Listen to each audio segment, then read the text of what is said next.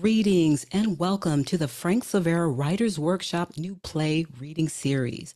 Special thanks to the Billie Holiday Theatre for partnering with us to make this reading possible. Immediately following this reading, there'll be a moderated critique session where you can offer direct feedback about what you've just watched to the playwright. And now, we're so pleased to present Shakespeare Over My Shoulder, written and directed by Ted Lange. Shakespeare Over My Shoulder by Ted Lange. Scene 1. Scene opens in London's Mermaid Tavern. The Earl of Oxford is writing. Shakespeare is wearing a long scarf, which works as a mask, covering his mouth and nose. The scarf is to protect against the plague. Shakespeare watches Oxford, looking over Oxford's shoulder for a moment. Why are you standing there? What are you working on? A poem. Shakespeare sits next to him and takes off his mask. No, I mean a play. I need a play. Shouldn't we keep our social distance? You look healthy. We're good. After the plague, when the theaters reopen, I do not want to scrounge for work. Are you working on any new plays? This plague is giving us a little more time to hone our work. I've scribbled a few notes. I've got an idea that I think has promise. Well, is there a role for me? My money is low, Oxford. I want to do one of your plays. It's too soon to tell. Still developing it. Well, what have you got so far? Tell me. I bet I can play a role. I'm good enough to tear apart the passions. Oh, Shakespeare, I heard thee speak me a speech once, but it was not acted. Was it lofty? I am known to make my speeches lofty. I think you saw the air too much thus. Well, not I. For certainty, I speak my words trippingly on the tongue. I think you a robustious periwig-pated fellow, friend Shakespeare. Sometimes you tear a passion to tatters, to very rags. But not with good writing. You, Oxford, are a wonderful writer. I saw Merlot's Tamburlaine. Not as good as your writing. I helped him with that. I could tell. That is when the verse started to sing. I would do your words wonderful justice. Why are you out and about? Shouldn't you be home? I've cleaned my room 3 times in 5 days. Sitting in a room watching the same 4 walls can drive a man crazy. I rearranged my furniture twice, and every time I looked out my window, empty streets. I need people. Well, it's not a good thing to need during a pandemic. I keep my distance. I will also need a job when this plague has ended. Friend Oxford, I'm really good at soliloquies. You suit the action to the word to the action. An unrelenting yes, 100 times yes. No, 1,000 times yes. I say opportunity is the essential gift to any thespian, but as hard to find as an agate stone. What is this new play you write? A comedy centered on twins. Well, my chief humor is to play a tragedy, yet I could do a comedy. I can squeeze a laugh. I like the sound of laughter wafting up from the groundlings. Yes, this I might do well, if you cast me in your play. Which twin would I play? Shakespeare, I haven't assigned you a role. Who are the twins? I'm adapting Plautus. Not just one set of twins, but 2 sets of twins. Excellent idea. You'll say anything to get a part. True, but this does not mean it isn't a good idea. I recognize talent. I can find another actor that looks like me. 1 set of twins is named Antipholus of Ephesus and Antipholus of Syracuse, to contrast their servants, Dromio of Ephesus and Dromio of Syracuse.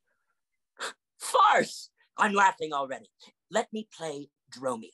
Of Ephesus or Syracuse? You choose. No, I have an actor in mind, but maybe you could play Pinch. What is Pinch? A lover or a tyrant? He's a schoolmaster. worthy role for a worthy actor. So you say. Can you act literate? It's all pretend. I'm better than any pretender to the throne or a classroom. Then I'll keep you in mind for any future production. Loan me a shilling for a drink. My throat cries out for mead. Oxford gives him a shilling. I meant to say, give me a shilling. Shakespeare wraps his scarf around his mouth and goes to the bar. Oxford continues writing. Christopher Marlowe enters. He is wearing a long scarf which covers his mouth and nose. He looks around and sits at the table with Oxford. Oxford, what are you doing out? Working on a new poem. I needed exercise and a change of scenery. Luckily, this is one of the few taverns open. Oxford, I'm working on a new play. But with the plague shutting down the cockpit, I think I need a gimmick to bring audiences back to the theater. What's the play? I'm calling it The Jew of Malta. What is this fascination you have with Jews? I don't think it's a fascination. They just make great characters in telling a story. Oh, great characters. Didn't you write another play where you had a Jewish character? I haven't finished that play yet. I'm going to produce this play first. Maybe later I may produce the Shylock character in another play. Right now, I am fleshing out this Jew, Barabbas. I'm using him as the main character for this play. It's so easy to draw conflict through the Jewish lifestyle. Well, I don't need a Jew to draw conflict for my plays. Oxford, the great thing about writing about Jews is no one in England has seen them since 1299. There's no point of reference, so I can write whatever I want. I've seen a Jew as recently as last week. No, you haven't. Yes, I have. There are Jews living here secretly. How do you know the person you saw was a Jew? I felt the horns on his head. Proves nothing. Muranos is what they call themselves. A Jew will tell you he's a Jew if they trust you. You're trustworthy. And I can keep a secret. The only secret you can keep is a truth you don't know. Oh, I know your benefactor. The Queen? Well, her too. I'm also speaking of Roger Manwood. Deny it. Mr. Manwood. How do you know he's the benefactor? When you went to court for killing someone in a street brawl, what was your punishment? Oxford, you are black. I'm what? You are black. I am black. You are the kettle and I am the pot. The kettle calling the pot black. Exactly. Where did you quarrel with Philip Sidney? On a tennis court in Whitehall. Ah, yes, the tennis court. It was a minor argument and it was resolved. And how did you get that limp you try to compensate for? Everyone knows I got it in a street fight. An argument with Sir Thomas Knivet? That too has been resolved, and the wound in my leg proves it. So, I think you do not have enough ground to stand on to reprimand me. Now, William Bradley was not killed by me. I was there, but I did not strike the blow that ended his life. Tom Watson and I were minding our own business when Bradley got a notion in his head. He could take Tom. Never fight with a swordsman who is better than you. Tom is a master. Bradley drew his sword, I stepped back, and Tom made swift work of defeating his opponent. I think Tom let Bradley wound him, for after he did, Tom pierced him through the heart. Tom's wound helped our case, and the judge saw the injustice of the situation. But I struck no blow to hurt or kill William Bradley. How subject we young men are to this vice of fighting. Let us say that no one knows better than you of this vice. Oxford, I was innocent, and I do not have the favor of the Queen to advocate for me. No, just a judge. Who better to assist in a courtroom trial than the weight of a judge? Marlowe, the truth can bend. A judge sits on the bend, weighs the evidence with his own values, not the law. Who was the judge that sat on the bench for your trial? Roger Manwood. Aha! I rest my case. It's a dangerous game you play, and if you continue to play, you may end up dead sooner than later, or with a limp like mine. There will not always be a Manwood to guide circumstances. And remember, the Queen can be manipulated. There is artistry to this game. Like backgammon, you roll the dice, but those numbers do not determine the end of your game. Strategy determines the outcome. Position, experience, and a little luck. Less luck than you might imagine. If you play the game without emotion, you can win. You are as a candle, the better part burned out. How many characters in your new play? Near 20. And how many women? Got some nuns, an abbess, a daughter, and of course, a courtesan. Of course. I have a gimmick for you. Innovative, yet secure. My ears cry out for security. Let women play the female roles.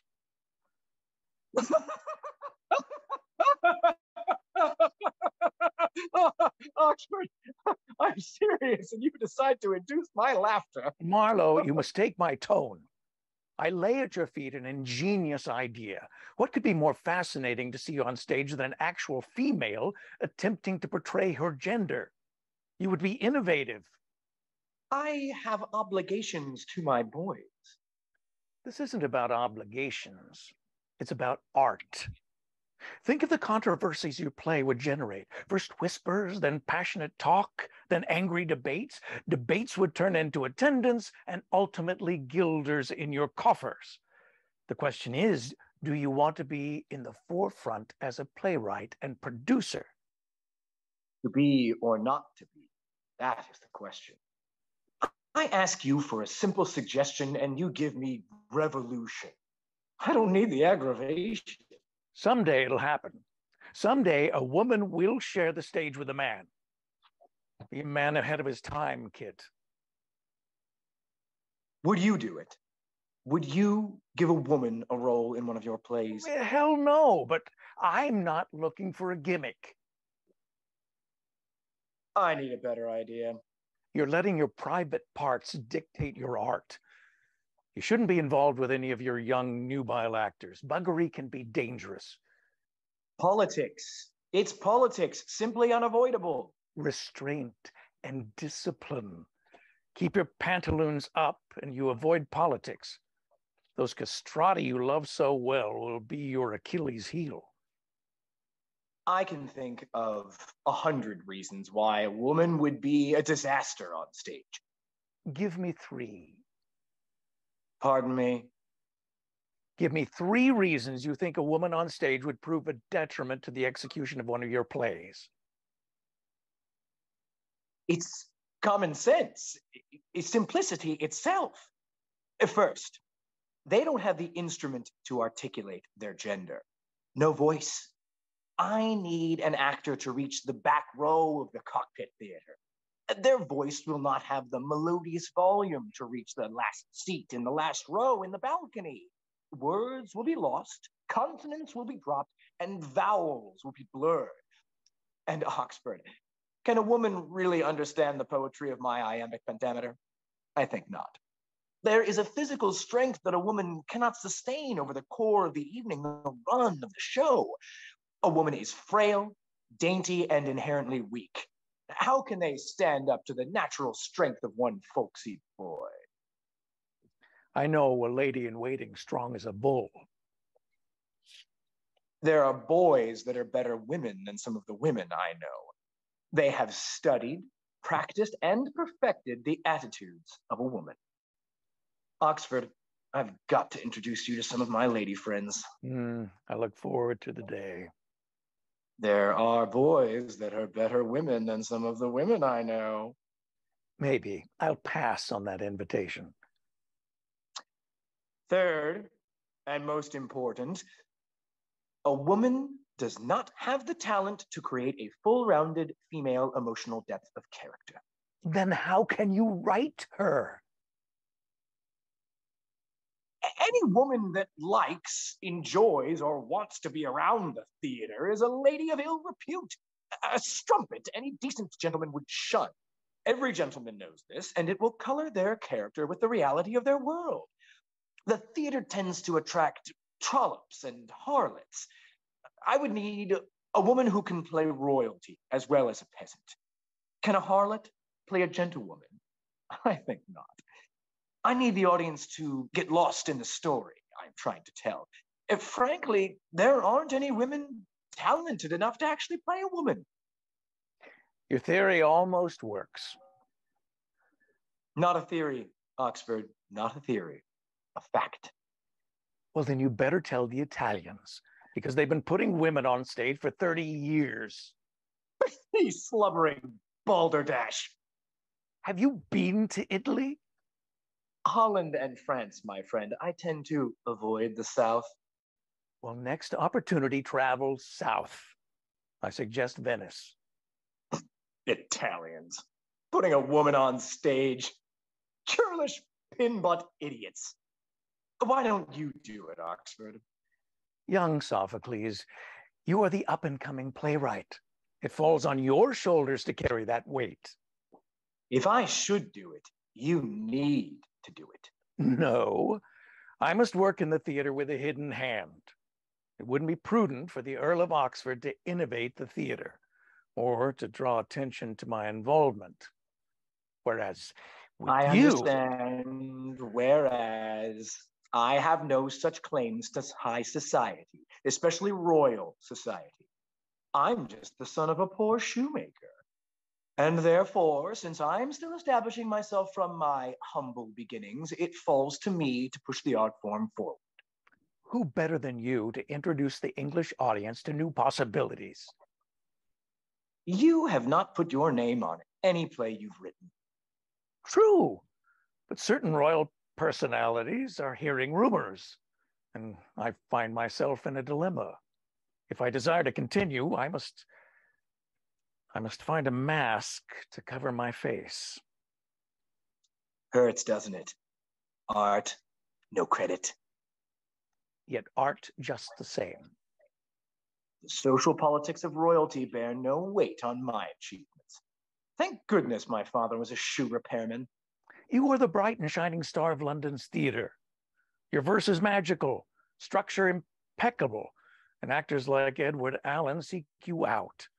I see a future for you, Marlowe, but don't try to sell me the shoe repairman fantasy. What are you implying? You are college educated. What college did you attend? Corpus Christi College, Cambridge, class of '87. So are you telling me your father made enough money to send you to college? Of course not. I had a benefactor. May I ask who sponsored you? You may ask, but wait not for the answer today. Francis Bacon enters the tavern. He wears a long scarf over his mouth.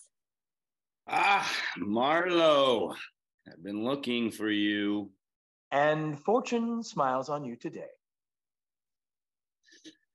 Good to see you, Sir Edward. You too, Bacon. How much longer do we have to survive this plague?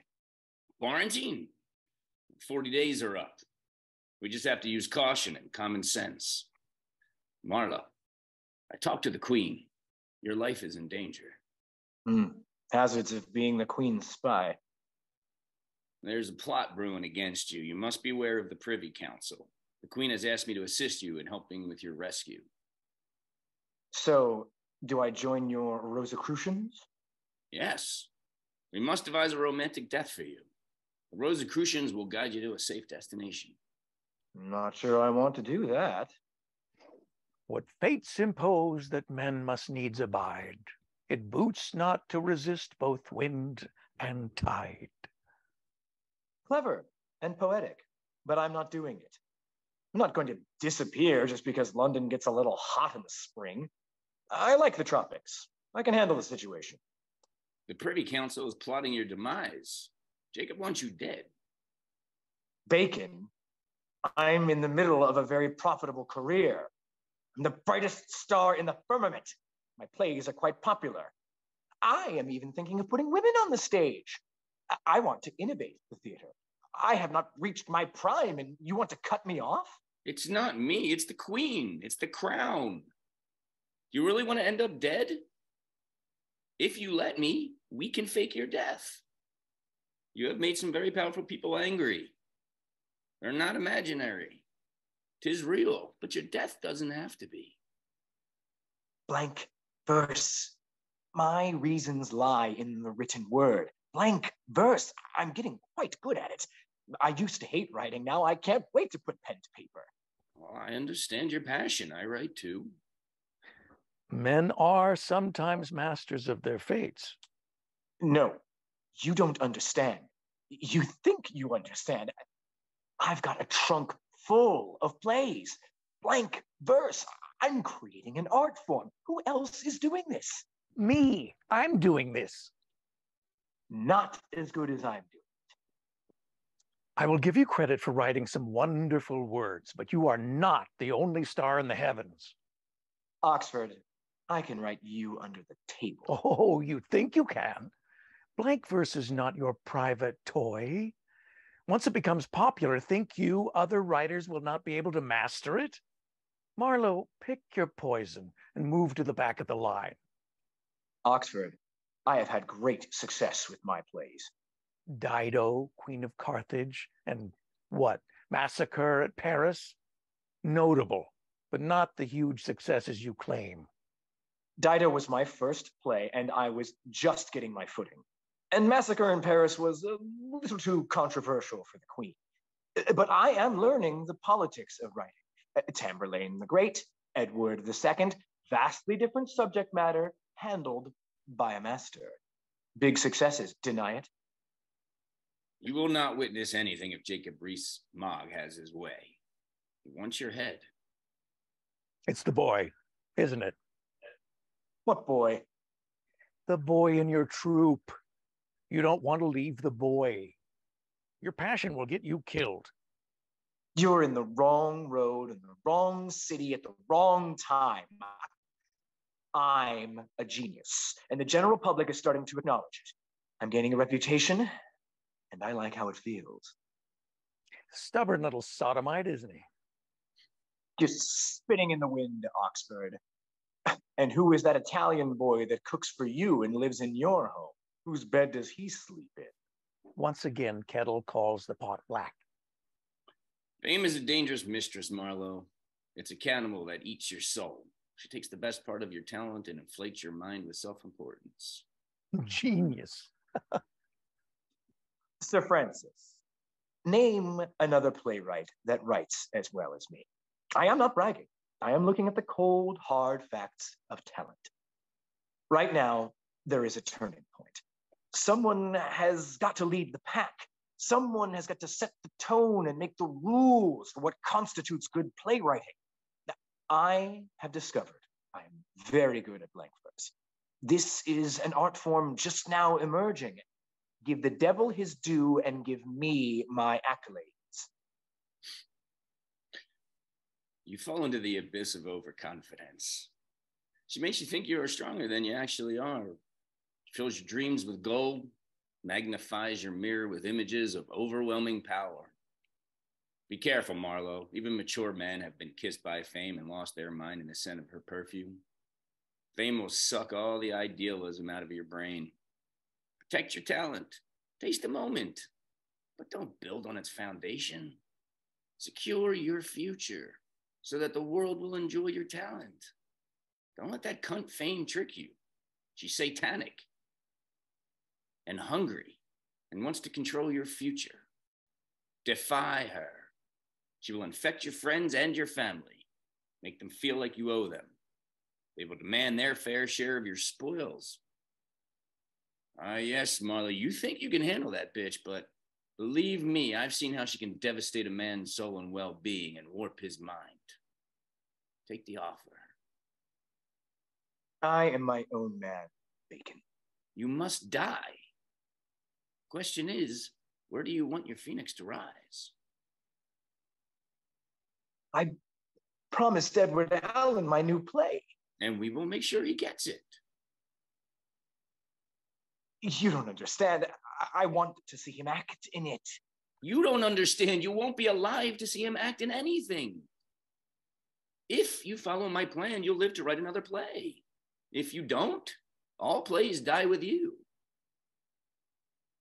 Where do you want to rise again? I have to think about this. You are asking a lot of a man who just came out to break the boredom of the plague and come have a drink and maybe play a game of backgammon. Marlowe puts on his mask, then gets up and leaves. Youth, all swagger, very little substance. What are you writing? A poem. What's it called? Venus and Adonis. May I see it? Oxford hands Bacon a few pages. Bacon reads it. Oh, you're not going to publish this, are you? I was thinking maybe I could. No, you can't. Surely you're not seriously going to publish this. Didn't the Queen in the 80s arrest you for treason? She thought you were Catholic. Oh, we're past that. I'm back in her good graces. In this poem, Venus, is she not the Queen? Yes, she is. Well, publish this and you'll be out of her good graces. She's being misguided by her advisors. Oxford, you can get her a message, but not this way. Well, she has to know. How else can I get her to listen without Lord Burleigh whispering in her ear? DeVere. You need a beard. Actually, we need a beard. I have some plays I want to publish. I've said some things that should not be linked to me. Your poem, Venus and Adonis, if this comes from you, you risk losing any royal position you've gained. It will come back on your family. How's your daughter? Not my daughter. She's my wife's daughter. I'm sorry, I forgot she was born while you were in Venice. I'm trying to be a bigger man. But when I look at her face, I don't see her mother or me. It's hard. I want to be a mean son of a bitch. I want revenge. Didn't you get your revenge with your affair to Lady Anne Vavasour? No. I got a wound in my leg by her brother Thomas, which gives me this unsightly limp. Oxford, we need to find someone not too bright. Someone who loves the theater and the prospect of being a writer. A man we can manipulate, shower with praise, and front for our artistic output of literary works. Oxford looks around the room. He sees someone and calls him over. Oh, Shakespeare. Oh, William Shakespeare, please come and join us. William Shakespeare comes over and sits at Oxford's table. He sips his drink. William, we have a proposition for you. A role in one of your plays? No, not my plays, your plays. I am lost. What is the proposition? You like my writing. I love your writing. I write poetry too, but at this moment I have a dilemma. I feel that only you can help. Me? More than Sir Francis Bacon? Yes, only you. But I am not a gentleman such as yourselves. You all have money, position, titles. I am just a poor thespian looking for a role. Oh, we have a role for you to play. Quite a unique one. The role of a lifetime, quite literally. I am most confused, gentlemen. Who has written the role? You, Mr. DeVere? Not I, William. Oh, you, Mr. Bacon? Not I, William. Well, then, gentlemen, I am at a total loss for what we are talking about. We would like to impose on your good name. Well, I am awaiting for this mystery to conclude. Gentlemen, please arrive at a point so that clarity will issue forth. What are you asking? How would you like to make a tidy sum? Annually. The answer is yes, whatever it is. William Shakespeare. Such a forceful name. Simply rolls off the tongue. We need a beard. A surrogate. A young fellow traveler such as yourself at the start of your London theatrical career. Surely you could use a little guidance. I am not opposed to advice. I've written a poem which I want to publish. I cannot put my name on it as author, but it must be credited. The Earl of Oxford is willing to pay you for the use of your name. This may make you famous and hence easier to land roles in new plays. Famous? Yes. As gentlemen, we cannot write our stories and say what we have to say. We want to be free to express our thoughts and ideas and not worry about the social peers getting a sense of where the wind is blowing from. We want to camouflage ourselves so that curious minds don't wander back to us. However, if we place your name on the bill, our friends would wonder how you knew so much about royal situations, and it would leave us free to comment on politics and our social order without drawing attention to us. See? Simple. Because I'm a commoner, royal situations, politics, social order. Are you going to libel someone? No, of course not. Feel safe, William. We just want to send messages to our royal circle of friends. But we want to remain anonymous. And here's the best part. We will pay you. Money for you to put your name on our plays. Or say an epic poem. And if some noble person asks you where you got the idea about a scene or some witty dialogue, your answer will be, I just used my imagination. I am a student of human nature. I have a good eye for well-written characters, and you will pay me for this. Oh, handsomely. And we will let you put your name on a Kit Marlowe play. No shit. I think we could have found a wittier way to express it, but yes. He won't mind? I can honestly say he will be at a loss for words. And if Edward de Vere writes the play, you will put my name on it as author? Yes. And if I write a play, the name Francis Bacon will be replaced with William Shakespeare?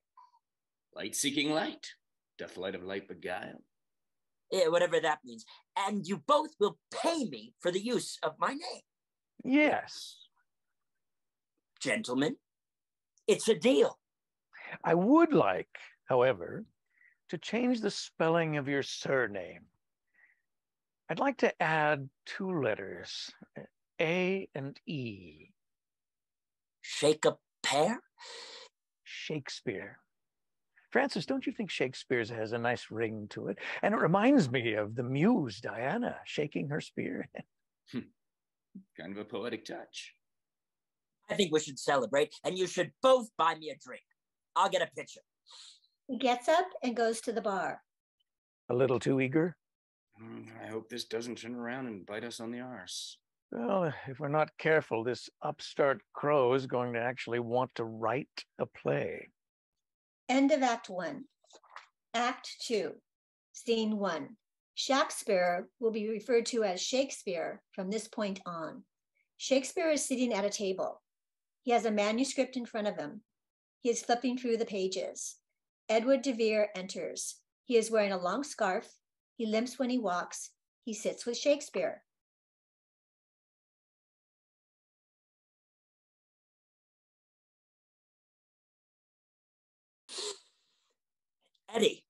Eddie, we've got to talk. Eddie? Did you hear about Kit Marlowe? He's dead. When did this happen? Last Wednesday. How did it happen? He was stabbed to death by some body-serving man. They were drunk, got into a fight at the widow Eleanor Bull's tavern, and this guy, Ingram, stabbed Marlowe, stabbed him. They got into an argument over who was going to pay the bill. Well, that's terrible. Such a talent wasted, gone. Such a talent. Yes, that's how I feel. I always wanted to be in one of his plays. Looks like that is never going to happen now. Well, we do know he was a bit of a hothead. He could fly off the handle. Speaking of talent, I need to talk to you. Yes. Look, I can't let you put my name on this play. What are you talking about? This play is not ready to be produced. It needs another rewrite. Shakespeare, your job is not to help me write plays. It's to let me use your name. That's why I pay you. Handsomely, I might add. Yes. I know, but seriously, look at this scene. What scene? Act 3, Scene 4. The scene about the black guy's handkerchief. He's really mad with his wife because she can't show him the handkerchief. Her servant, Amelia, is just standing there listening to the blackamoor, raving mad at his wife. I think we need to rewrite this scene. We? You're not writing this play. I am. I'm just using your name. Yes, I know, but hear me out. You've got this Othello guy asking for the handkerchief, and his wife, Desdemona, lies and says she has it. She lies to her husband. It's part of the plot. The scene has to turn there. Yes, but all Amelia has to do is say, I found the handkerchief and gave it to my husband, but she doesn't. The logic of the scene falls apart. Instead, Amelia is silent. She watches this mad black guy raving at his beautiful white wife, and Amelia stays silent. Does that sound logical to you? Don't worry, it will work. You think the groundlings are going to believe that? You think they're not going to question why? Why doesn't she speak up?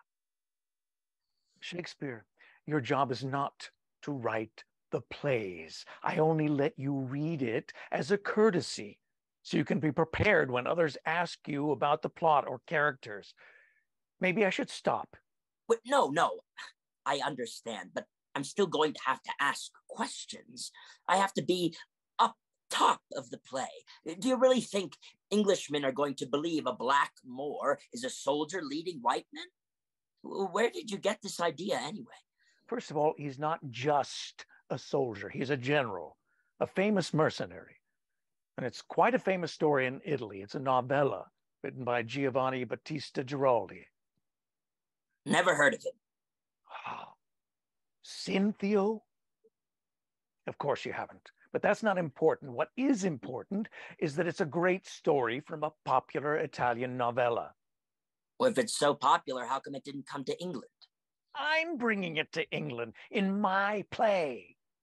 But what's the name of the novella? Hecatomethi. Never heard of it. Of course you haven't. Have you ever traveled out of England? No. Do you read Italian? No.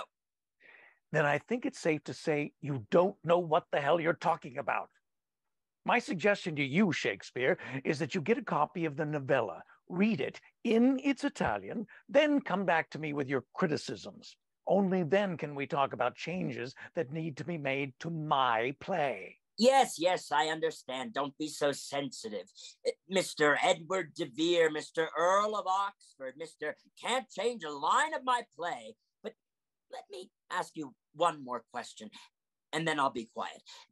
The speech about the handkerchief, the Egyptian charmer that was a mind reader, is the black guy that superstitious? Yes. All right. I am well aware of black people believing in magic, black magic, pardon the pun, but does the Italian girl believe in that mumbo jumbo too? You're missing the point. And I think you can be forgiven that because of your limited intellectual abilities. I think when you see it on stage, then and only then will you get the sharper understanding of what's going on dramatically in the play. So you like this line. The handkerchief did an Egyptian to my mother give. She was a charmer and could almost read the thoughts of people. she told her, while she kept it, 'twould make her amiable and subdue my father entirely to her love. Do you really like that line? I love it. I love it. Well, I think you could do better. Just a thought. You might want to think about a rewrite. Shakespeare, stick to drinking and leave the writing to me and Bacon.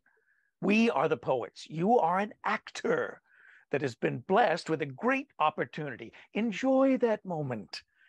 In 100 years, we will all be gone and none of this will matter. Try not to mix your knowledge of poetry with my knowledge of structure, character, and blank verse. We are not equals. You're telling me, as a playwright, you don't want to listen to the thoughts of an actor? Precisely. You don't want to know how an actor might feel about a character you've created? I just want you to speak the speech, I pray. You, as I pronounced it to you. For anything so o'erdone is from the purpose of playing, whose end both at the first and now was and is to hold as 'twere the mirror up to nature. And Shakespeare, I abhor the groundlings, who for the most part are capable of nothing but inexplicable dumb shows and noise. Agreed? Agreed. Touchy, touchy, touchy. I need another drink and better company. Shakespeare gets up from the table and goes to another part of the tavern. Francis Bacon enters wearing a mask. He carries a leather satchel. He sits at Oxford's table. I see where you got Kit Marlowe to go along with the Rosicrucian's death plan. Not in the least. He fought us. He went kicking and screaming into his artificial grave. He didn't agree to die at the cavern brawl? Hell no. I was able to get Ingram Fraser, Nicholas Skeers, and Robert Poley to bring him to Eleanor Bull's house in Deptford, but that is where his cooperation ended. Aren't they also in the service of the Queen's Secret Service? Correct. I thought he might better acquiesce if he were among his friends and see the necessity of the plan. I take it he did not lie down and die. When they told him why they were there, he exploded, screaming he was at the start of his career. I heard he was arguing over the bill with Ingram. Ah, please, that was the story we concocted. Lucky for us, Ingram kept his equilibrium and was able to ward off Marlowe's erratic behavior. So, was Kit stabbed? Mm-hmm, over his right eye. It was the only way Ingram could stop him. The wound is not life-threatening. The coroner's on the Queen's payroll, William Danby. His report looks official. So where did you ship him off to? Italy. He wanted to go to Venice. Oh. Let the Italians have him. His emotions will fit nicely with their culture. Do you think he'll stay quiet? He has no choice. We are arranging for him to continue with his playwriting using a different name. I thought we would add his plays to Shakespeare's list. That Queen is putting Marlowe on salary, too. It's a generous sum. I do not think he will want to ruin his capital income just to expose himself and have assassins looking for him in Venice. Too many Catholics. What will happen to Ingram Fraser? Is he charged with murder? Yes, but we've arranged for the Queen to pardon all three. Ingram, Roberts, Nichols. Ingram will be in prison for a month and released. Well, remind me not to play chess with you. Bacon pulls a script out of his leather satchel. Oxford, I have a script sent to me from Marlowe, but I think it has problems and needs a rewrite. What's it called? The Merchant of Paris. It's a good read. It's got a Jewish character in it.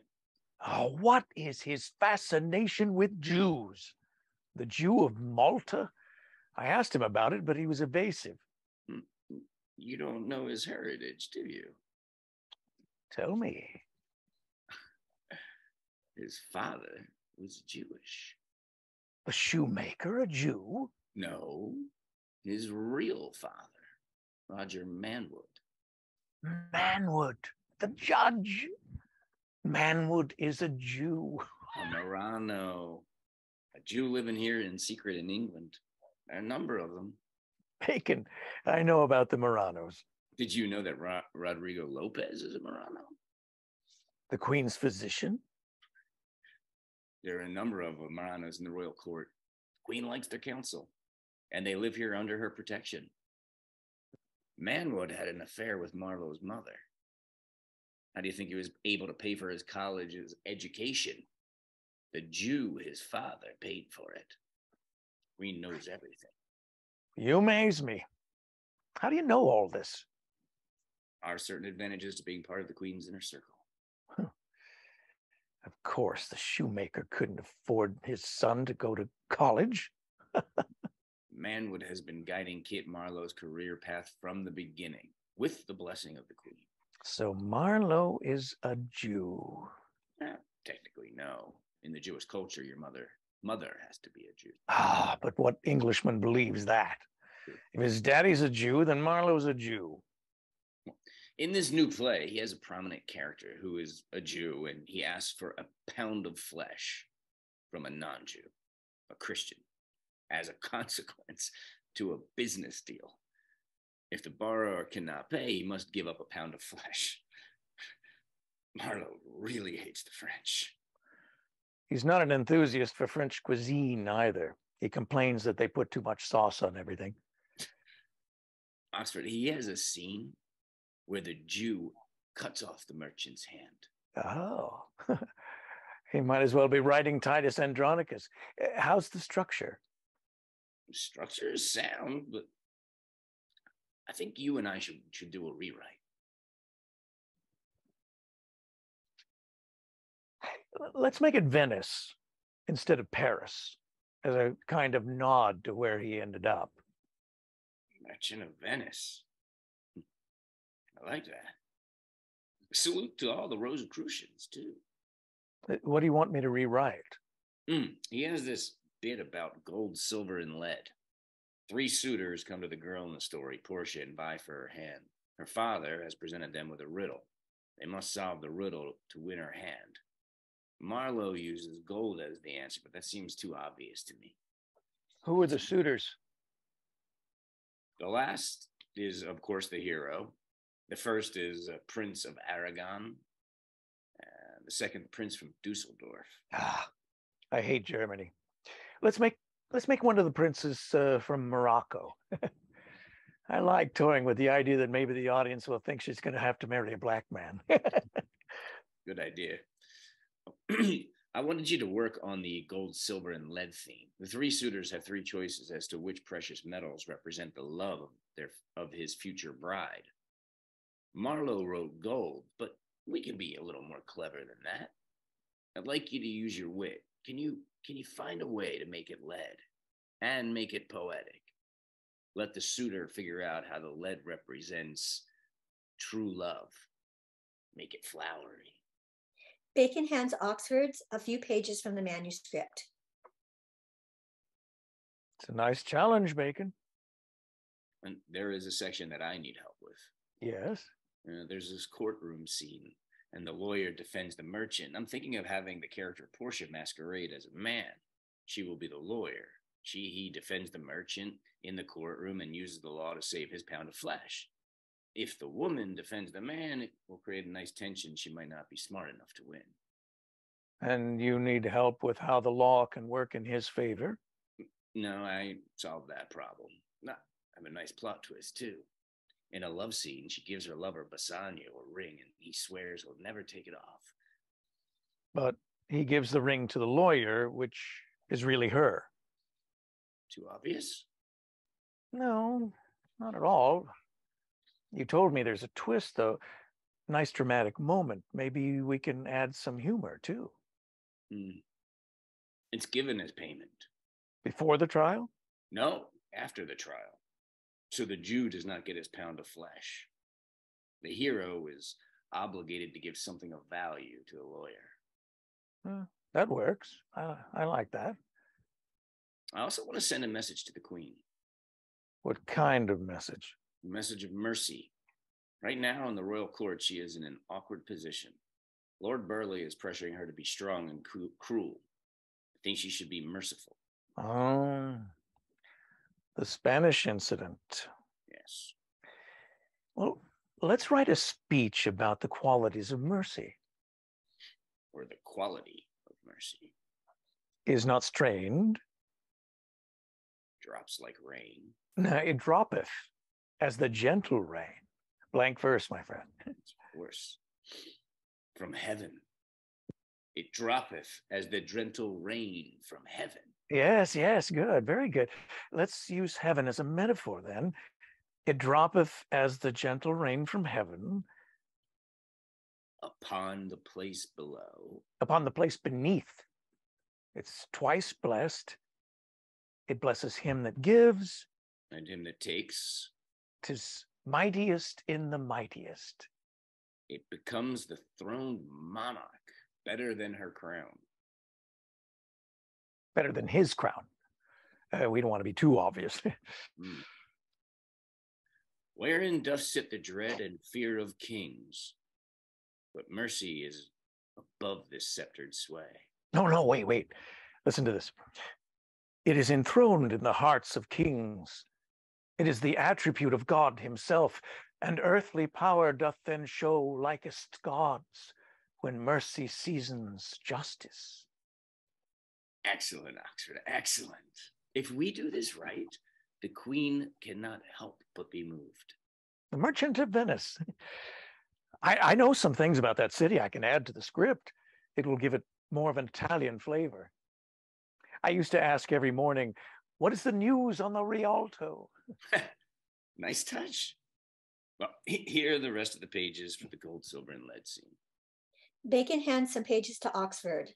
Oxford looks at the pages and figures out what he wants to say. Thanks. We'll put Shakespeare's name on this, but let's not show it to him until we're ready to go in production. I'll write Marlowe and let him know what we're doing. Lights fade to black. Scene 2. Shakespeare enters. He is elated. What a day! What a day! What a performance, Oxford. It was the best opening ever. Enjoyed yourself, didn't you? Ben Jonson came up to me and complimented me on my sense of humor. He said he loved all the funny lines. Ben Jonson, he's my new best friend. Good feeling. He kept quoting the line, Satan come forth, and he'd laugh and say, great line. Heady feeling. I must admit I had my doubts about the fourth act, but it all came together beautifully. Oxford, you are a very funny guy. Dromio, simply priceless. Which one? Both. Comedy of Errors. Promise me you'll publish it under my name. Guaranteed. Love it, love it, love it. An actor came up to me and introduced himself, looking for a job, wants me to consider him for the next play. Who? Some guy named Richard Burbage. He kept insisting he was a wonderful actor. What did you say? Well, I told him that I thought he might be a robustious, periwig-pated fellow. I asked, would he tear a passion to tatters to very rags? And his answer? Only if I want him to. I like that, robustious, periwig-pated fellow. We should put that in a future play. By the way, this letter came for you at the theater. Oxford hands Shakespeare a letter. He reads it and frowns. Bad news? My son is sick. Damn, my wife. I've never seen you bring your son around the theater. Where do they live? Oxford, I'm from a place called Stratford-upon-Avon. A small town, a hamlet, really. I left when I was 21, just headed out looking for fame, fortune, and new adventures. Every young man's dream. When I was that age, I was traveling Europe. The trick is not to have children before you realize what you want to do.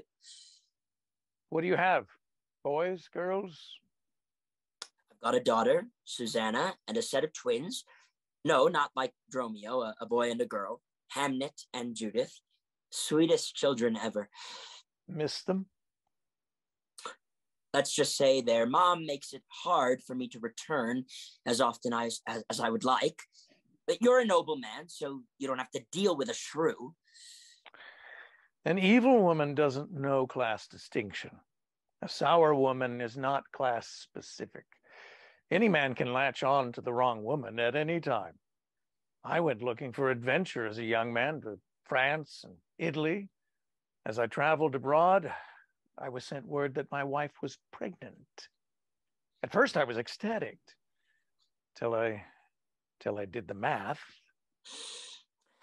Oxford. I'm 17 years old, and I had never seen a woman's naked breast.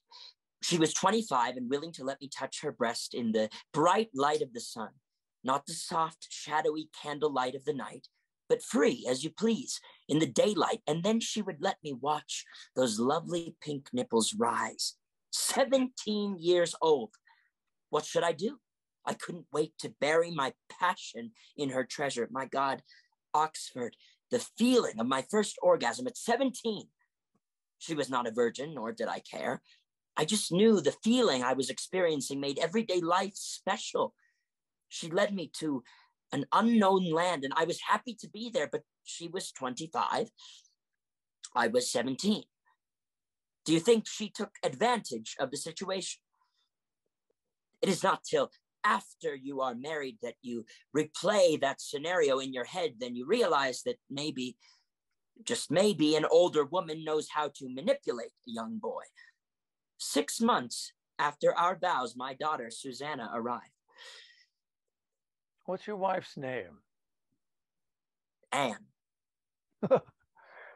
My wife's name is Anne. Is your Anne a bitch? Oh, most certainly. Do you think being a bitch is peculiar to women named Anne? No, not in the least. My mistress is also named Anne. Well, that's a hell of a coincidence. I suggest to you, Shakespeare, if you must have a mistress, make sure she has the same name as your wife. Less complications remembering who you're with. I'll make note of that. The good news is you know you are the father of your children. Every time I look at Elizabeth's face, I do not see my face or my wife's. But you are a gentleman, an earl, the Earl of Oxford. You have money and position. You can do what you want. I am ruled by the lack of money. Before the marriage, my dreams were important. After the wedding, all I was told, you now have a family. You can't do that. She crushed every idea or dream I had and replaced it with the word obligation. I believe most wives are lesbians. You do? Why else would they turn their husband into a pussy? I was caught in a bear trap. I needed to find a way out without chewing off my leg. If I stayed, she would crush my spirit. So how did you escape? When I turned 21, that was the magic year, I poached a deer from the estate of Thomas Lucy. Then, before I could be brought to trial, I convinced Anne I had to leave. I left home, hearth and heartache. And came to London. To seek my fortune in the big city. I did not want to be a big fish in a little pond. I wanted to swim with the strong fish and test my mettle. She told me many times I would never make anything of myself. I was not man enough to deal with the real world. Mark my words, you'll come running home to the comfort of my arms. I was a child with wild fantasies. But you didn't return. I know it wasn't easy. Why did you stick it out here? 2 years after I left, I was so low, I did not know where I would sleep or where my next meal would come from, but I was determined not to prove her right. Sometimes I think you need someone who doesn't believe in you to give you the strength to keep fighting. You survived. I'd rather hold horses in front of a London theater for one night than be a year-round constable in Stratford-upon-Avon. Bacon enters the tavern. He sits with Shakespeare and Oxford. Shakespeare, glad you're here. Oxford, I want you to listen to this and tell me what you think. Oh, what is it? A speech from my new play. What's the premise? Just listen, and I will fill you in after you hear what I've written. This is a lord talking to a lady. Oh, what did he do to her? He lied, and so did his friends. Lie to her friends. So he's trying to beg forgiveness for everybody? Shakespeare, just listen. Honest, plain words best pierce the ear of grief, and by these badges understand the king. For your fair sakes have we neglected time, played foul play with our oaths. Your beauty, ladies, have much deformed us, fashioning our humor even to the opposed end of our intents. And what in us had seemed ridiculous is full of unbefitting strains, all wanton as a child, skipping and vain. Clever rhyme. Let me finish. Formed by the eye, and therefore like the eye, full of strange shapes, of habits and of forms, varying in subjects as the eye doth roll to every varied object in his glance, which party-coated presence of loose love, put on by us, if, in your heavenly eyes, have misbecomed our oaths and gravities, those heavenly eyes that look into these faults suggested us to make. Brilliant use of eyes, Bacon, brilliant. Not done, Shakespeare. Therefore, ladies, our love being yours, the error that love makes is likewise yours. We to ourselves prove false by being once false, forever to be true to those that make us both. Fair ladies, you, and even that of falsehood, in itself a sin thus, purifies itself and turns to grace. It's beautiful. I like it, Bacon. I think it sounds beautiful. But you should have a couplet that rhymes with sin at the end, something like, and even that a falsehood, in itself a sin, one kiss from you is all I need to win. The speech is in the middle of the scene. We save couplets for the end of the scene. Then all that talk, I just don't get it. Maybe you have to see it mounted. Maybe. Don't worry, it will all become clear soon. This is the next play we are going to do. So my name will go on this? Yes, of course. So what kind of play is this? It's a love story. 3 noblemen promise their king they will be celibate. Well, how can it be a love story if the men promise to be celibate? They promise the king they'll be celibate for 3 years. Then a princess and 3 lovely ladies show up in the kingdom. The men labor for their love. They labor for love? They're celibate? That sounds like love's labor lost. I hope this is a comedy. A comedy with wit, wordplay, and wasted love. Have you heard of the poet Sir Philip Sidney? The author of the Countess of Pembroke's Arcania? Mm-hmm. The Queen loves his writing, and I've written a play which is a nod to his genius. Sidney's ability to use words in a creative way. And the first performance of this play will be this Christmas in the royal court. Shakespeare, would you like to meet the Queen? If only my wife could hear what you just asked. Yes, 1,000 times, yes. We will introduce you to her as the author of this play. Me standing in the royal court, rubbing elbows with the elite? You won't be as impressed when you actually meet them. Oxford, do you have a play that you are working on? I'm working on a play that'll have fairies interacting with humans. I want to play with the idea of fairies and a world colliding with reality in our world.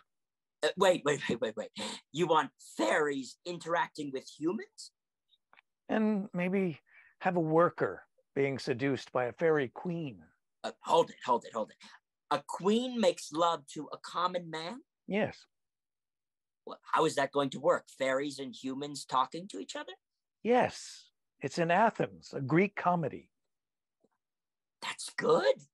And since most men are asses, the common man will have the head of an ass when the queen makes love to him. She's hitting rock bottom. All men are not asses. His name will be Rock Bottom. But just call him Rock. Just call him Bottom. So Bottom, who has the face of an ass, makes love to a fairy queen? How does that happen? I don't know. That's what I'm working on. Make it a dream. I've had dreams like that. Wet dreams? Yes, of course. So a bottom gets made love to by a fairy in Greece? Essentially.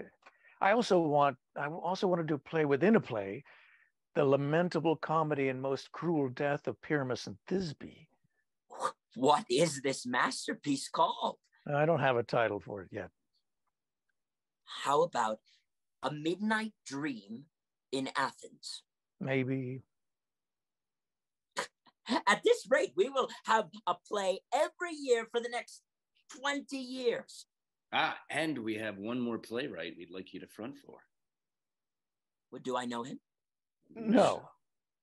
He's our friend, but he's out of the country.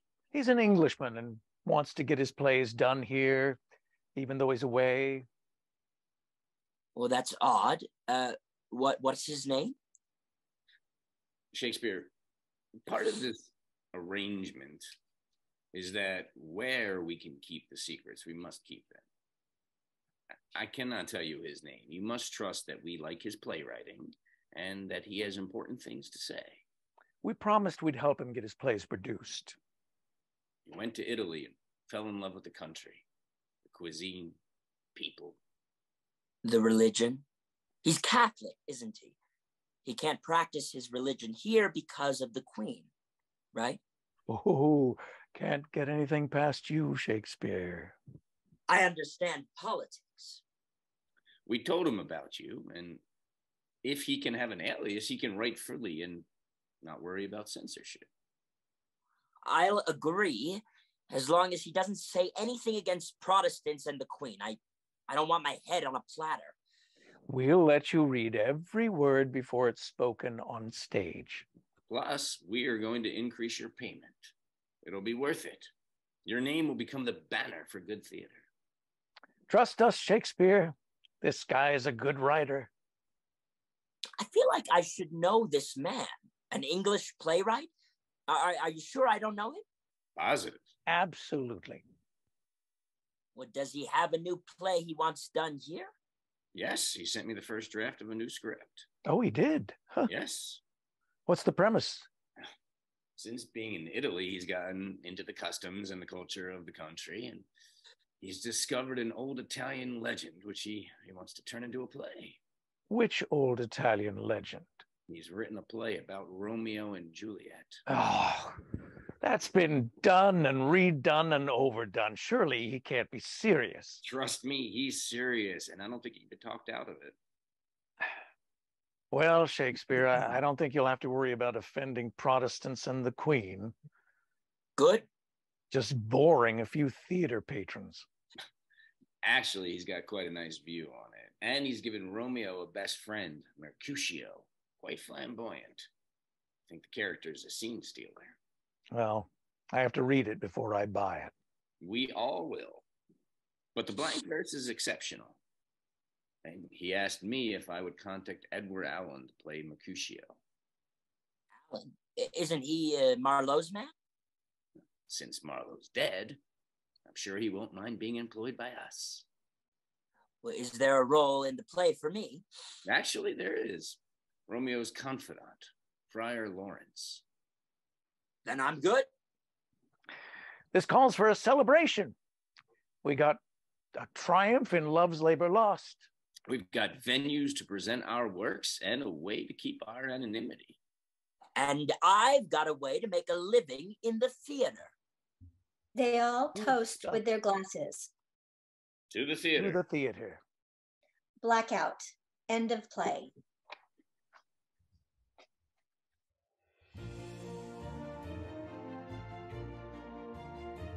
Thank you so much for joining us today for Shakespeare Over My Shoulder, featuring Daniel Barrett, Steve Ducey, Gordon Goodman, Stefan Spiegel, and Mary Lange. Written by Ted Lange. And we're so excited. Congratulations, everyone. And thank you so much for being here. We now are going to move into our moderated critique session. This is an opportunity for you to give positive and constructive feedback to the playwright and the actors as well. You can do this by raising your hand and actually coming on the mic. It is the raise your hand feature is at the bottom of the toolbar in the reactions button. And you are also able to put comments and put questions in the Q&A or the chat function. So now I'd like to bring Ted, Mary, and Garland Thompson to the stage. Congratulations, everyone. Thank you very much. So welcome. Ted, how are you? How are you doing with your watching and listening your play? I just love those actors, Gordon, Stefan, Steve, and Daniel. They're just wonderful actors, and I thought they did a wonderful job of portraying the characters, and they were all unique. So at the same time, I just really enjoyed it. Should they come? Should we bring them back? Please, actors, Gordon, Steve, Stefan, Daniel. There they are. There they are. And we encourage audience members, if you have anything you'd like to say, please raise your hand. We can get you on the mic, or you can put it into the comments or the Q&A section, and I can just field those. Garland, did you want to make any comments? Well, yes, I want to say absolutely congratulations, Ted. This is a wonderful piece of work. I really enjoyed reading it before we decided to do this reading, and I just I love the wordplay and the wittiness of it, and the interweaving of all the various elements from Shakespeare's plays that we all know so well. Yeah. And how they come up with the titles and everything. It's really a lovely piece of work.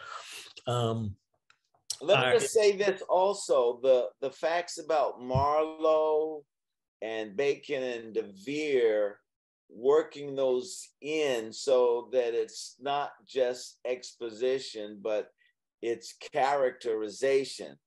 Mm-hmm. I was watching that this time around, and these guys did a great job. Thank you, gentlemen. Thank you very much.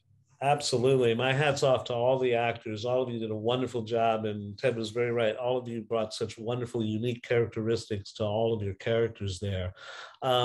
I'd love to hear, we have a couple of folks in the audience, so I hope that the folks in the audience aren't shy, but we'd also love to hear any comments from the actors, though, because what we're here to do, part of why we're doing this reading, is to help give Ted, the writer, some constructive feedback, some to the words that he's written. And it's exciting to me in a number of ways. Ted's got his pencil; he's ready to go. And I think it's just, I think it's lovely. One of the things that definitely strikes me is, technically the Frank Silvera Writers Workshop we are dedicated to developing and producing new works by African-American playwrights, of which Ted, of course, is one. But to see, normally our plays they're filled with African-American characters, they're African-American stories. So to see a writer of color take on Shakespeare and take on these characters, and then to hear the characters talk about race also, I think it was just wonderful. I see we've got something in that we've got a comment. We have a comment and a question. A comment from Greta. Greta, thank you so much. Greta says, fun and funny. Why did you start with Shakespeare and change to Shakespeare? I belong to a society called the Shakespeare Round Table, and part of the theory there is that his name was actually Shakespeare, and then it was changed to Shakespeare. So I tried to figure out a way to work that in. There are a couple of people, like Mark Roylance is what you call a De Vere man, and Derek Jacobi. These are Englishmen that all believe that Shakespeare didn't write the plays, that they were written by someone else. And I did a lecture for that society in Hartford, Connecticut on Othello. And after that lecture, the writers that were there, the scholars that were there, gave me all of these books about the situation, about Shakespeare becoming Shakespeare, about the poem in which the queen is really represented in the poem, and that so they gave me a lot of information that I then tried to work into the play. And then while I was doing it, I decided to add Marlowe. And I was at Ohio State University directing a play, and they have a fantastic library. And I went to the librarian and asked, do you have any books on Marlowe? And there are a lot of books on Marlowe that it was a conspiracy. Not only that, but they named the boat that they shoved him out on. They broke down how the supposed killing actually happened, and that he was a spy for the queen, and the Privy Council was trying to kill him off. All of that's true according to these different books. So I just tried to figure out a way to work in the information in a theatrical way so that the audience gets another side to the controversy, and at the same time that it's hopefully entertaining and humorous. So that's what I did. But if you go out, you can find books about Marlowe not dying in that brawl, and you can find books about Shakespeare becoming Shakespeare. There are books out there, and I don't have the titles of some of the books. I wish I had it at hand. I would give you some of the titles, but I think that if you Google or Zoom, you can find some of these books. It's a fascinating subject. It's definitely a great debate. I've worked with an Edward de Vere man myself, who's a producer of a theater company in California, and who's spoken a lot on this subject as well. Greta, I'd like to ask you, how did it work for you? How did this piece work for you? How did you buy him being Shakespeare turning into Shakespeare? How did that work for you? And feel free to come on the mic and let us know how you feel. And also, if any of the actors would like to comment on how this story worked. Did it work for you? Did it ring with some kind of truthfulness that seemed worthy?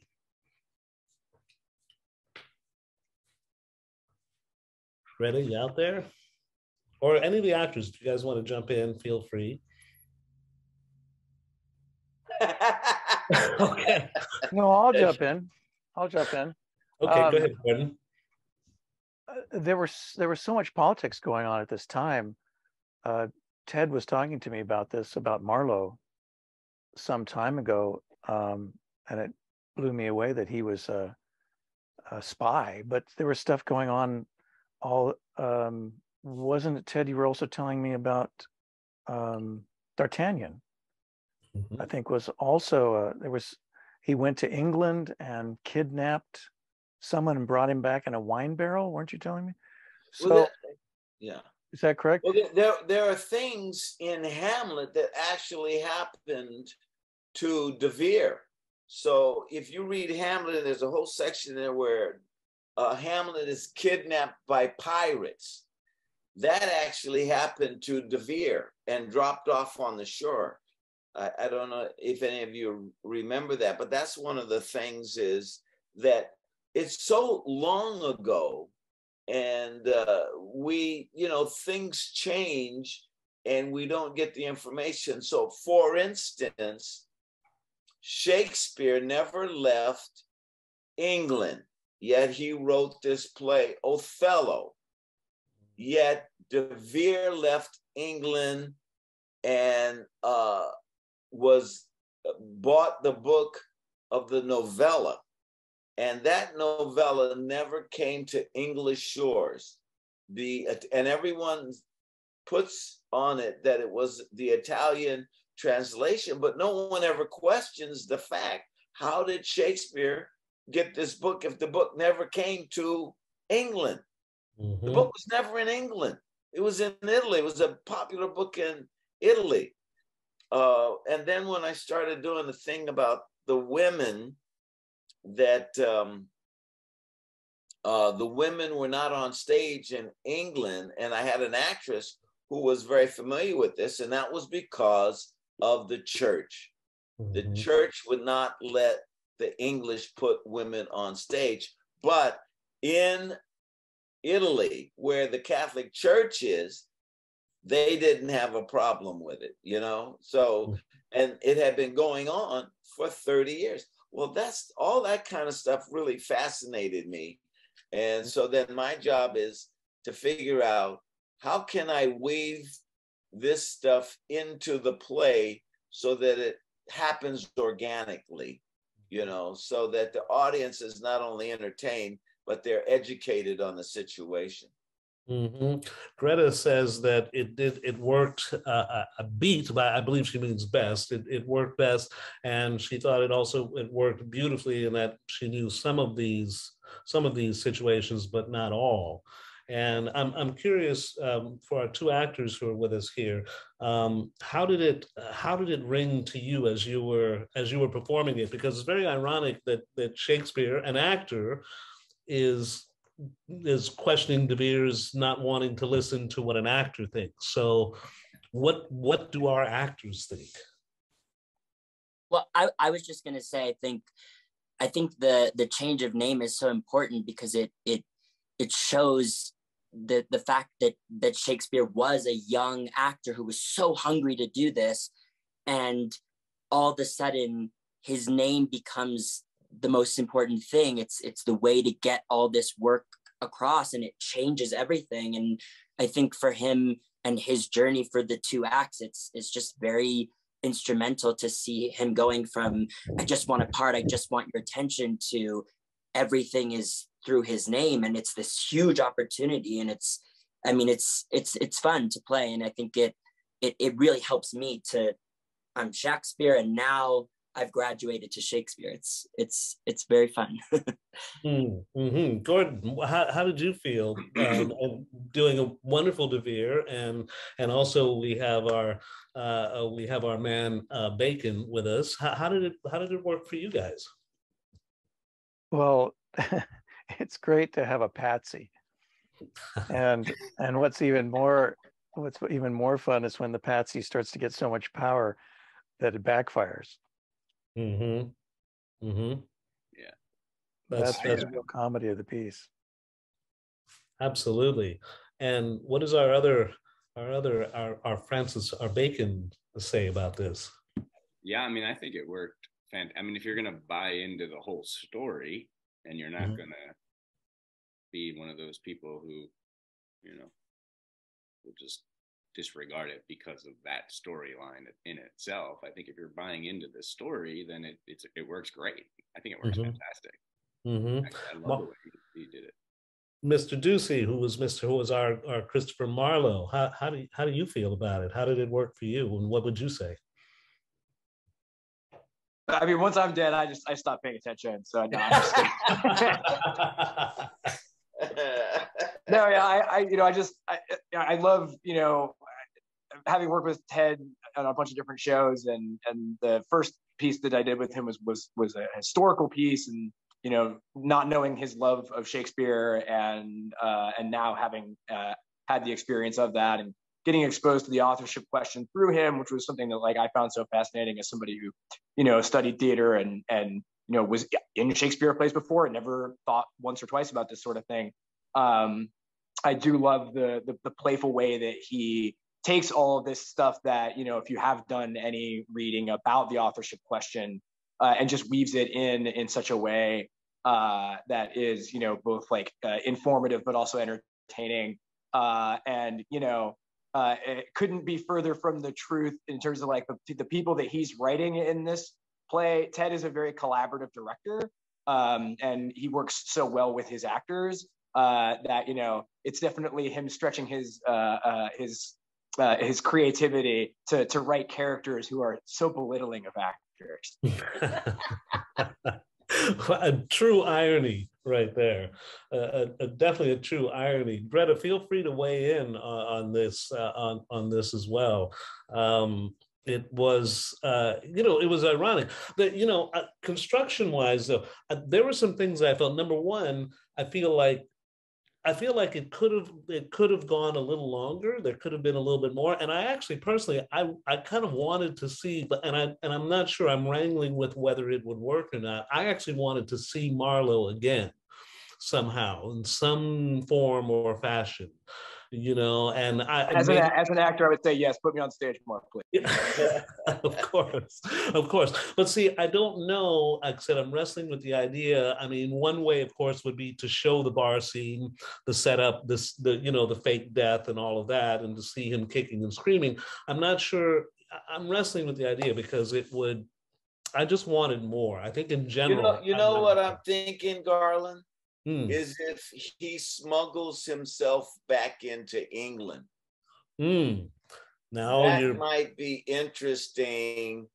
And he could wear those beak masks. Yeah, the beak things, oh, right? Oh, yes. That's something we haven't talked about. If he comes back, that would be, to me, that would be interesting. If Marlowe comes back undercover to see his play and be pissed off about something in the play. I was just about to say that. And he goes to Shakespeare and somehow has some interaction with him, and he's trying to give him advice or something. Or even if Shakespeare then realizes, like, he says, I should know this guy. Who is this guy? And these two guys won't tell him. And then the guy shows up. I mean, that might be very interesting. That might be a very interesting. Marlowe returns. Anyway, there could be something in that when the guy's supposed to stay dead, but he doesn't stay dead. He can't stay dead because it would fit right in line with his character because he's such a hothead and he wants to be known. And he's arrogant. He's wonderfully arrogant. He's arrogant, but it would be interesting if he realizes that at the peril of his own life, he cannot come out again. He has to stay undercover, but somehow he's got to figure a way to get his angle in there. So that might be something fun to play with, which would also add a little bit. That's a good consideration. That's a really good consideration. Doing that also plays into Shakespeare doing those and that, fake deaths and who's dead and people coming back alive. That would fit into that as well. Absolutely. I can use it. Absolutely. You could. And in fact, it would be interesting character development to add to him, which you've already kind of got him on the track, in that he starts to somehow piece it together himself and kind of realize, wait a minute, these guys, they're not telling me everything. I know this guy, maybe he recognizes the work because he's a fan of Marlowe's plays. And he goes, wait a minute, hold on a second. But maybe he understands that, okay, I can't blow this thing because if I blow this wide open, then I'm out of a job. I lose money. I lose money and all that. And he decides to go on. I mean, I think there's stuff there for you to play with. Greta says in the chat, she says, yes, it would be, ! Yes, it would be wonderful if they attacked Shakespeare for stealing their plays. She says she can't find her microphone, so she'd love to talk. It's in there. Look for the little microphone icon, Greta. We'd love to hear your voice in this. But Greta, if you go down to your toolbar, you'll see a reactions button, or you might, and that's where you find the microphone. The far left corner. Yes. But see, there's some really interesting ideas, to play with right there. I just feel after, when I first read it, I got to the end and I was really feeling like I wanted more. There was just, not necessarily another 3 acts, but I just wanted some more. I think I get what you're saying. Yeah. Because it's short. This is a short play.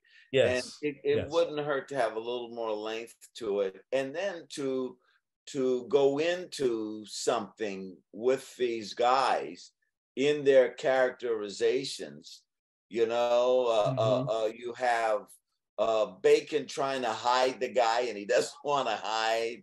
Mm-hmm. And you have Mm-hmm. Devere dealing with the fluidity of the play that was written, Mm-hmm. and Marlowe saying, "You took out my so-and-so scene." I Mm-hmm. mean, Mm-hmm. there's some wonderful. Well, how did you know we took it? I was in the theater. I was up in the balcony in the back. There's Right. some good possibilities in there. Sure, him confronting Marlowe, him confronting Bacon and Devere. Greta's got her hand up, and I think Greta's figured out her microphone. So let's hear from Greta. So. Can you hear me? Yes, we can. Oh, fantastic. Hi. Hello. Should I do full disclosure here or not? Yes, you should. Absolutely. Full disclosure, I'm a huge fan of Daniel Barrett, and I also am related to him. But you're all wonderful. And I've known Ted's work for a long time because my brother is Victor Berman, who I think he delivered your baby. Isn't that true? Both of my sons. Wow. My goodness. So this is full disclosure, but despite or in addition to all of that, I found myself laughing. I thought it was clever. I thought it was not overstated. You didn't turn to slapstick or silliness. It was all, intelligent. You had to think about it. And I think it really worked. Bravo. Thank you. Wonderful. Thank you so much. Thank you. Those are the actors. Absolutely. They really brought it to life. It's interesting because it strikes me as you could actually use pieces of Shakespeare's plot almost, weave it into the piece that these guys are actually experiencing it. And because you already started going down that road with them, that's why this is in here, because they experienced this, so it's actually kind of pulling from real life, as it were, and they all end up working together to pull this whole thing off. Yeah. Right? Which is what they would really have to do to pull it off, right? Yeah. So here comes Marlowe back. We're getting more Marlowe right now. I feel like I'm part of it. This is terrific. The other full disclosure, I teach at Juilliard, so I teach actors, but I don't teach acting. So therefore, I feel very comfortable among actors and theater people. Wonderful. Well, we're very appreciative that you're here, Greta, and your perspective as an audience member, just hearing this for the first time is very, very important. Thank you. It was delightful, really delightful. Wonderful. How do you feel about some of the things that we've said so far about, I've said a lot about wanting more and et cetera. How do you feel about some of these things we've discussed so far? Oh, I agree. I mean, it was, and I think that's a compliment. It was too short. I wanted it to go on. I want to know what happened then and so on. I see Daniel wants to say something. Yes, Daniel. Yeah, I was, thank you for watching, by the way.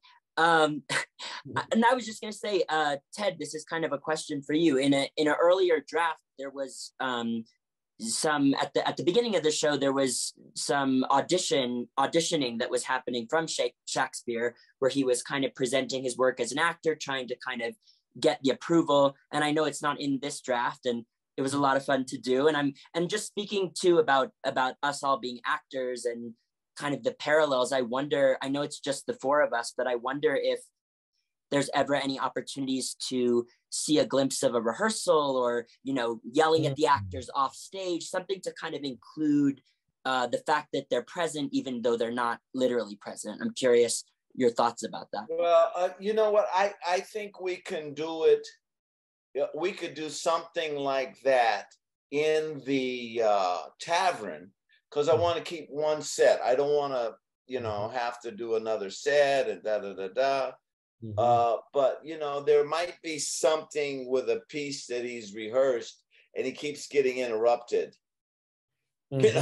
Mm-hmm. He's there to show these guys how good he is, but he keeps getting interrupted or something stops him from completing his audition. But I'd like to keep, and you've seen people do that where they see an opportunity and they won't let the guy get away, and they maybe cross the line a little bit.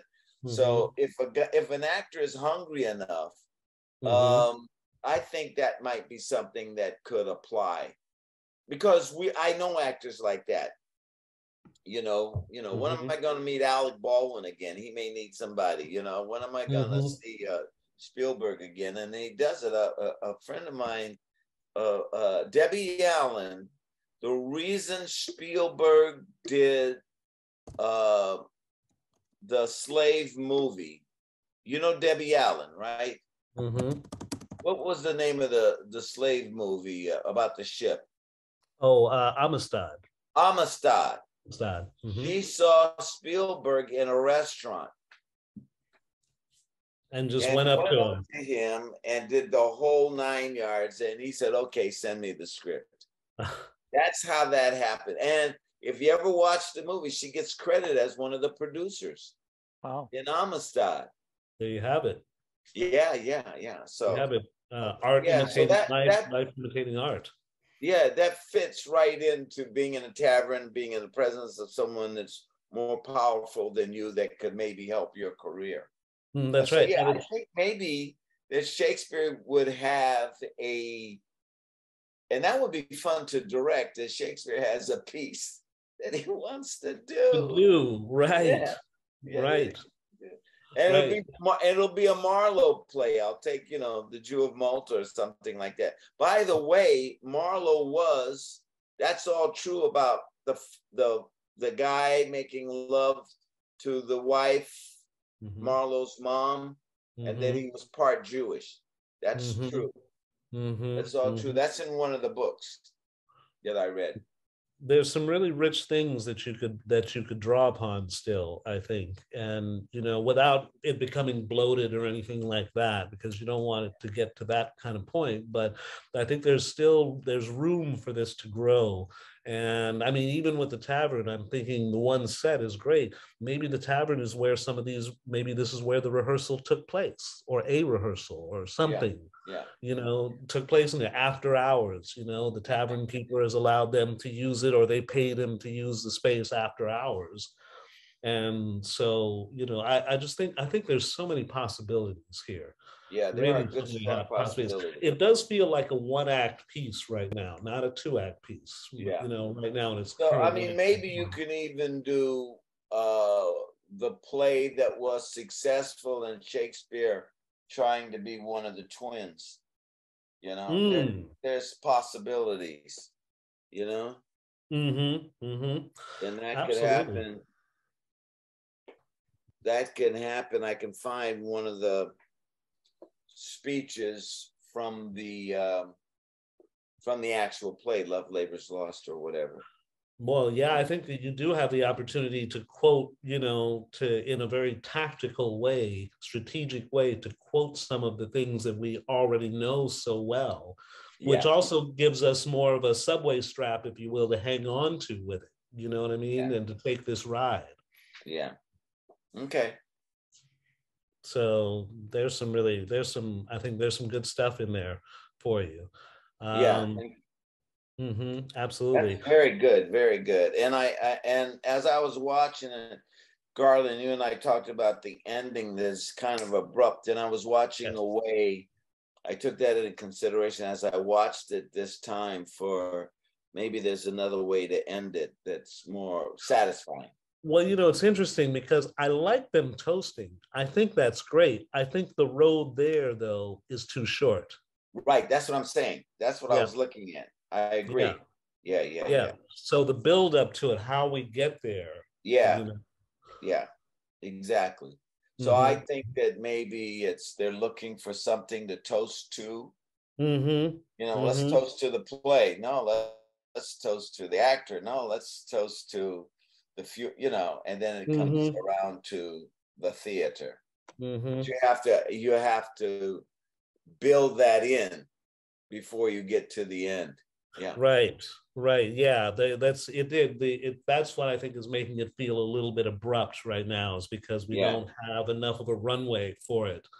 Yeah. You know, for that plane to take off. Yeah, So, exactly. and you know, and I love it because I could see, you know, I use the metaphor of a plane taking off. To me, that's like them reaching that point where they agree and they toast is like the plane taking off. Because in my mind, I could see, oh my God, they go on for years now. Yeah, Doing yeah. this, Well, and we end up with this incredible canon of work. yeah. Well, the 500 great line is, "Listen, we'll be dead in 100 years. Nobody's gonna care." Yeah, right, And right, we're right, still right, doing the guy's play. So right, exactly, exactly. There was another point too. Bacon comes in and he immediately starts telling Marlowe that he's got to die, Mm-hmm. and that felt a little fast to me. Mm. Like, Mhm. I mean, if they were good friends, I get the feeling that Bacon might come in pissed at Marlowe for being so stupid about something. Mm. well, And then, there's an incident. I could dramatize the incident, which pushed it over, and the Privy Council is now going after him. and then come to the conclusion there, rather than beforehand, that, man, we got to fake your death. Yeah, We got to yeah. get you That's out of the- here. Right. You're gonna. But he's being sent by the Queen. Oh, he is. Yeah. Mm-hmm. So Maybe there's a he way just- to work. Maybe there's a way to work in more of a sense of danger, because what these guys are doing is really dangerous. If they were found out, I mean, that could be the end of all of it. Well, Right? I mean, the whole thing was about Catholics and Protestants in England. Mm-hmm. There's a film, if you ever get a chance to see it, called Gunpowder. I don't know if you know that, the guy from Game of Thrones. Mm-hmm. And he's the one, Guy Fawkes, you know about Guy Fawkes and Guy Fawkes Yep. Day, and they were going to Yep. blow up the Parliament on opening day. But that all has to do with Catholics and Protestants. And that's what Marlowe was doing. Marlowe was a spy for the Protestants against the Catholics. And so that's all part of what that is. I didn't go into it really deeply, but maybe it can stand to be examined again, you know. Yeah, maybe a little bit further. Maybe you don't have to go into it so deep, but maybe give us a little bit more of that kind of exposition to help us out there. Yeah. Anyway, I don't want to keep us here forever. I know the folks are getting tired, and folks, it's late somewhere, and where it is, I'm actually, believe it or not, it's almost 2 a.m. where I'm at. I'm actually gosh.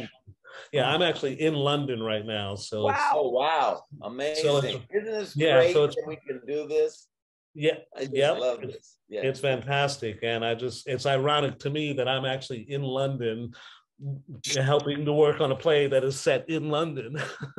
Oh, funny.